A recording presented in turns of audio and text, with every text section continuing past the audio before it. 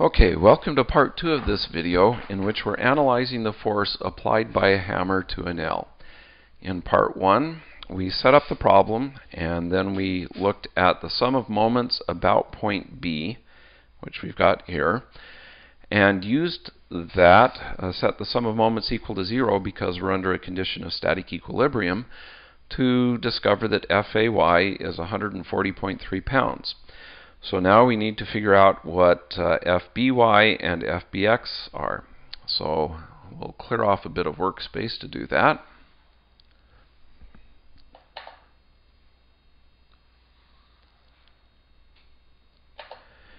And then we can say we'll use the fact that the summation of the forces as vectors is equal to 0. So the forces we have FH plus FA plus FB is equal to 0. We know that FH, I just erased it, but hopefully if you don't remember what it is, you can always back up the video. We know that FH is 28.9 pounds I hat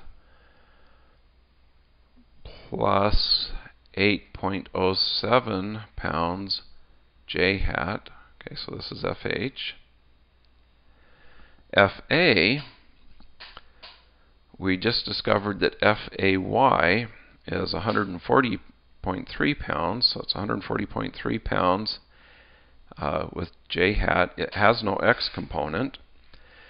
And then FB will be, so this guy here will be FBX I hat plus FBY J hat. And this is going to be equal to 0. So now we will collect the terms that are associated with I hat, this guy and this guy. And we get 28.9 pounds plus FBX is equal to 0, which implies then that FBX is minus 28.9 pounds. And then for the vertical component, we'll have this term, and this term.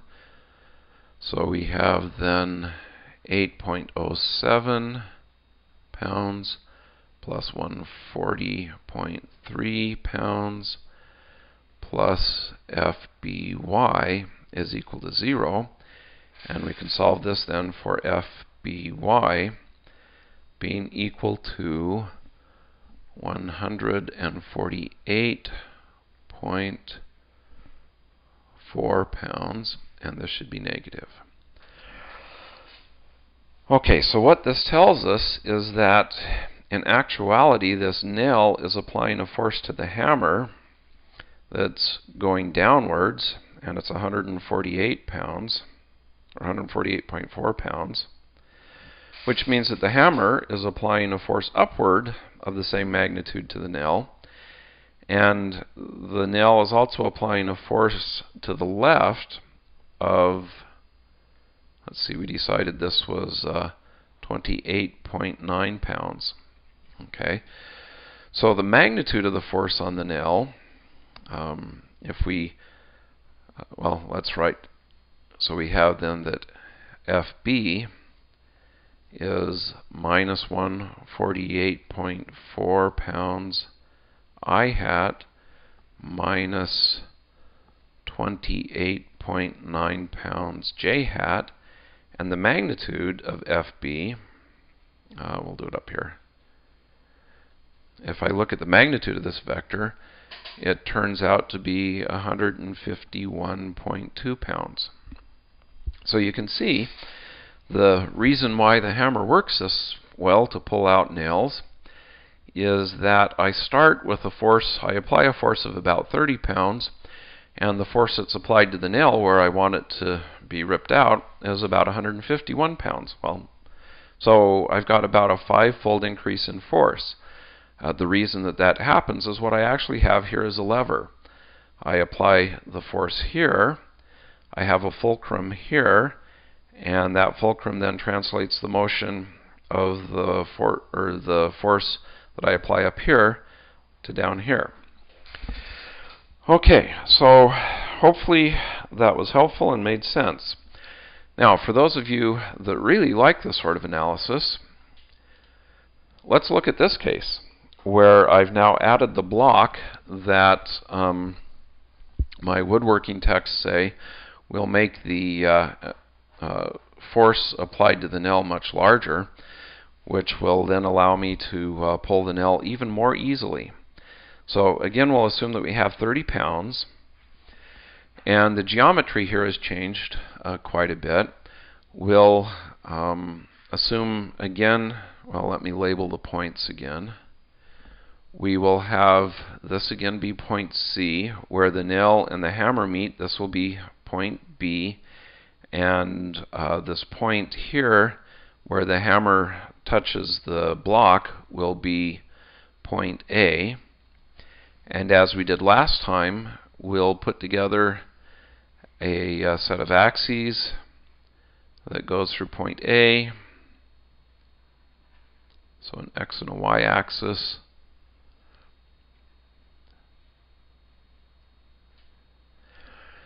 And we need to basically just repeat the whole computation, but with different values for RB and RC, and that will then give us different values for the things that we need to solve for. So without going through it in much detail,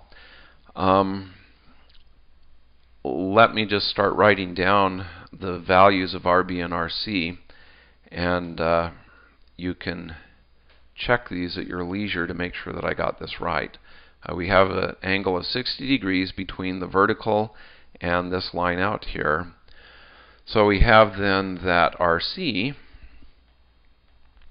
that is the vector from the origin out to this point, will be 1.5 inches j hat, that's basically taking us from here to here, plus,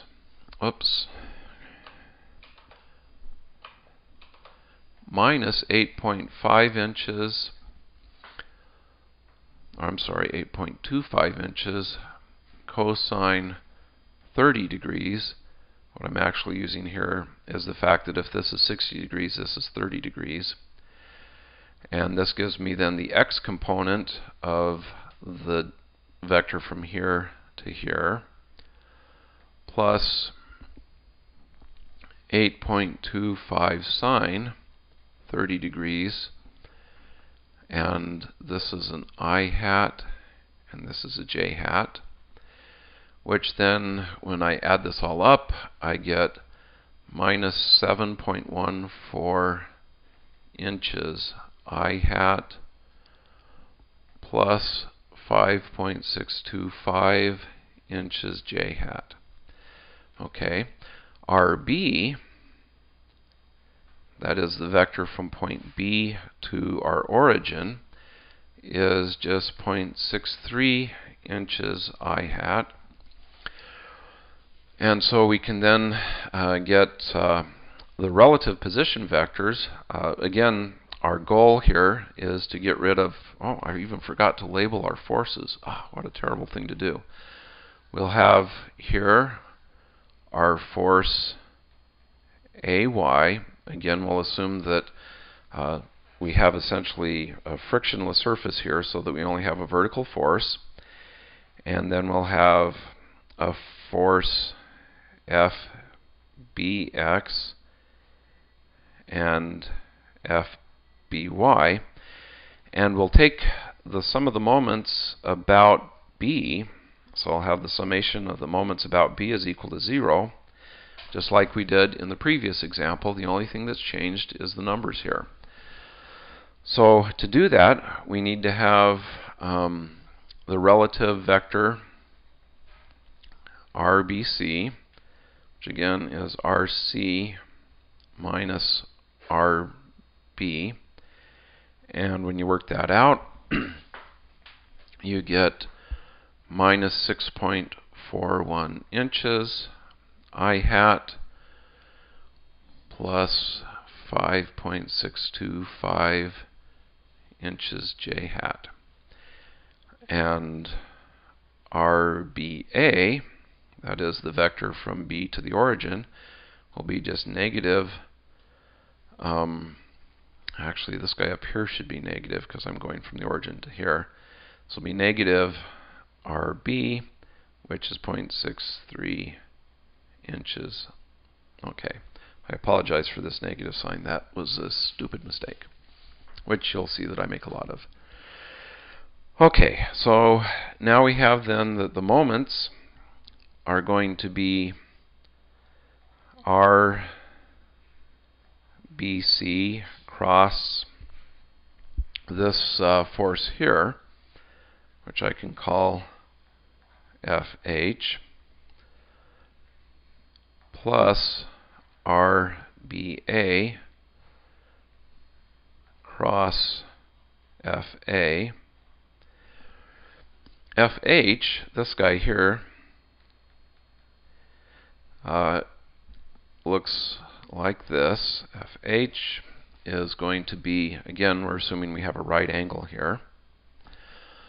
This is going to be 30 pounds cosine 60 degrees I hat plus 30 pounds sine 60 degrees j hat. And this turns out to be 15 pounds I hat plus 26 pounds j hat. Okay, so we work this all out, and I'm not going to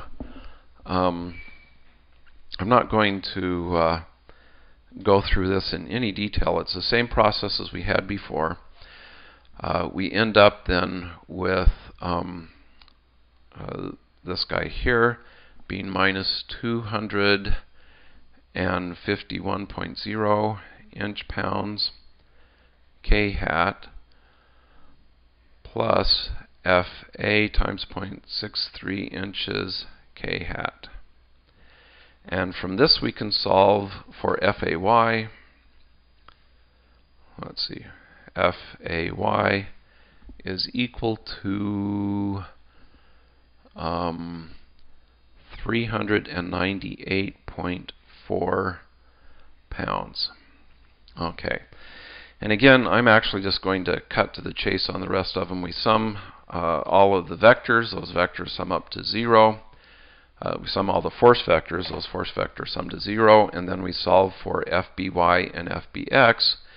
And we get at the end that FBX is equal to minus 15 pounds. FBY is equal to 424.4 pounds.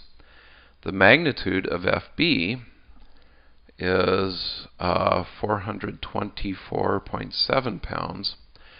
And so what we've got here is we're applying 30 pounds of force here, and the force that's being applied in this direction to pull the nail out is 424.7 pounds. So we've got almost a force that's almost 14 times larger than the nail, or than the force we're applying by the hammer that's being applied to the nail. So that's good news, right? The more force you apply, the easier it is to get the nail out. That's the good news. The bad news is that if you've ever tried this with this block here, you can pull this nail head up, if you're lucky, maybe a half an inch before you have to get rid of the block in order to get some leverage. So hopefully the nail gives way before you run out of space. The reason for that is that you're trading moving the handle a long distance and having the claw move a short distance for having a smaller force here and a much larger force here. So that concludes this video. Hopefully you found it useful. Thanks for watching.